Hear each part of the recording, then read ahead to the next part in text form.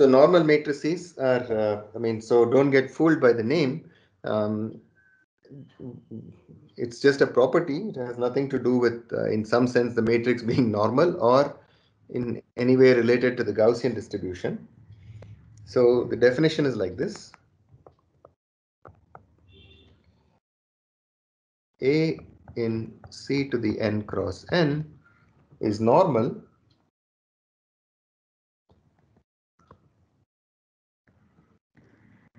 if it commutes with its conjugate transpose.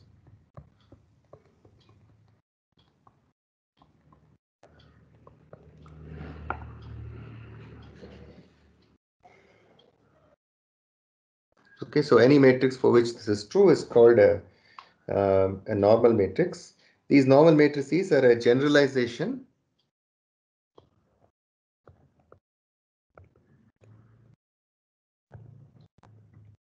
of unitary,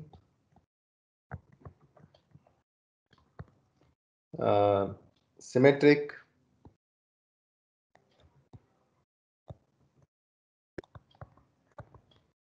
and Hermitian matrices. So for example, for a real symmetric matrix, it's a matrix such that A transpose equals A. And if it's real symmetric, then A transpose equals A, then A Hermitian is the same as A transpose, but A transpose equals A, so this is equal to A squared, this is also equal to A squared, so it holds for a real symmetric matrix. Similarly, for a Hermitian matrix, this equality holds. And as a consequence, all such matrices, unitary matrix, symmetric matrix, or Hermitian matrices are all normal matrices. So just to illustrate that, if U is unitary, then U Hermitian equals U Hermitian U, which is equal to the identity matrix.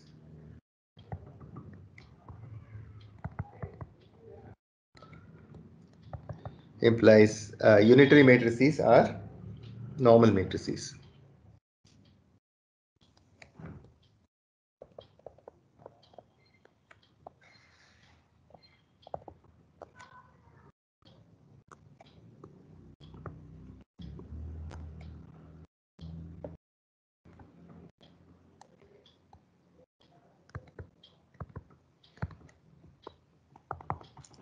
Similarly, A Hermitian equals A Hermitian A if A equals A Hermitian.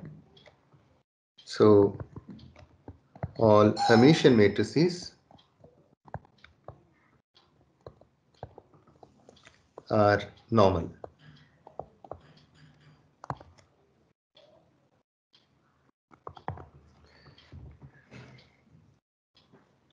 Also, if A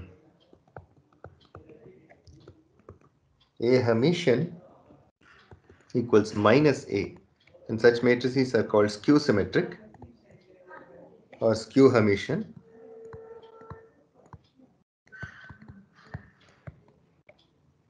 Then A Hermitian equals A Hermitian A, which is equal to minus A square. So skew symmetric matrices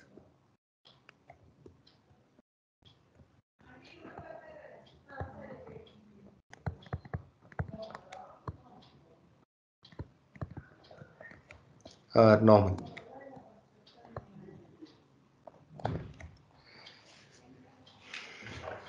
And finally, just one more example. If I consider the matrix A equal to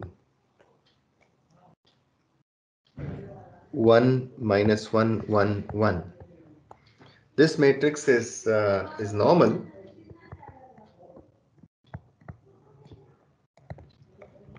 but it is not unitary.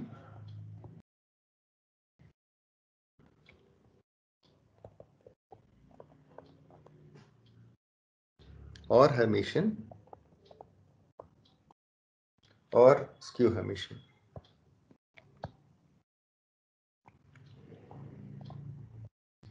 Or skew symmetric.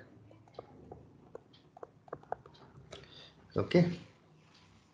So basically, the definition of normal matrices is a strict generalization of these other matrices like unitary matrices or layer symmetric matrices or Hermitian matrices or skew Hermitian matrices.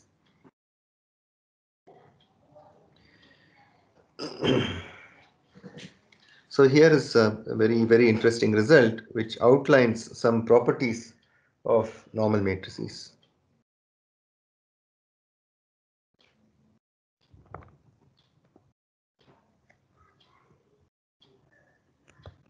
So it's hold for orthonormal also. This A matrix is orthogonal, but for orthonormal it should hold, Yes. not So generally if, for if orthogonal. I if I had taken an extra 1 over square root of 2 factor here, then this would have become a unitary matrix. And so then, of course, since it's unitary, it is also normal. But without that also, it satisfies the requirement of being normal. But generally orthogonal are not, right? So again, I think you asked this question the last time. No, sir. I'm asking No, not I'm just saying that orthonormal. in terms of notation, I use two notations. One is a unitary matrix, okay, which is potentially complex valued, but for which UU Hermitian equals the identity matrix. I also use the notation real orthogonal matrix to mean a real valued matrix satisfying UU transpose equals the identity matrix. So I don't have a specific notation for matrices like this A that I've written here, where the columns are orthogonal to each other, but they are not unit norm. I don't have a specific word for that. But basically, um, a matrix like this, whose columns are um, orthogonal and they have the same norm but not equal to 1, okay, is also a normal matrix. Because if I take A Hermitian A, I'll get a diagonal matrix and the values along the diagonal will be equal to a scaled version of so the A Hermitian A will be a scaled version of the identity matrix. And so from that you can see that if I take 1 over square root of that scaling, then that matrix and apply that to A and A Hermitian, that resulting matrix will become a orthonormal matrix. And so as a consequence, multiplying it in the other order will also give me the identity matrix. So A Hermitian will be equal to A Hermitian A.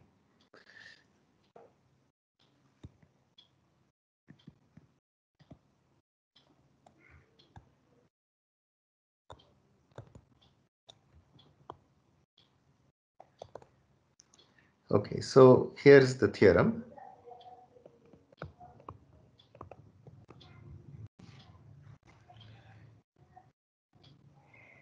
So if matrix A in C to the n cross n has eigenvalues lambda 1 through lambda n, the following are equivalent.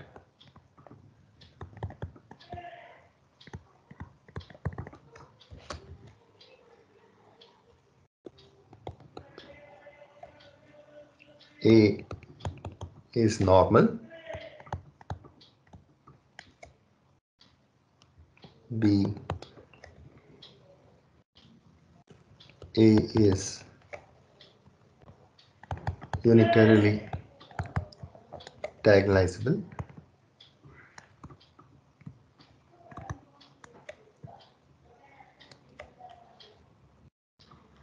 C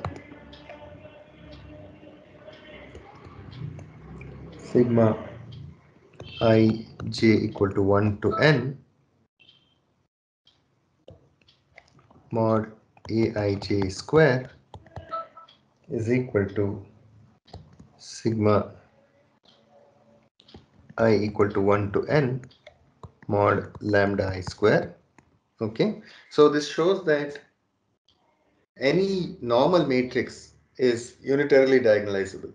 Okay, which is a different requirement or a different condition under which you can be assured that the matrix is unitarily diagonalizable compared to the result we saw earlier where we wanted the matrix to have distinct eigenvalues. These eigenvalues lambda 1 to lambda n need not be distinct. If it is normal, that is also sufficient. A is going to be unitarily diagonalizable.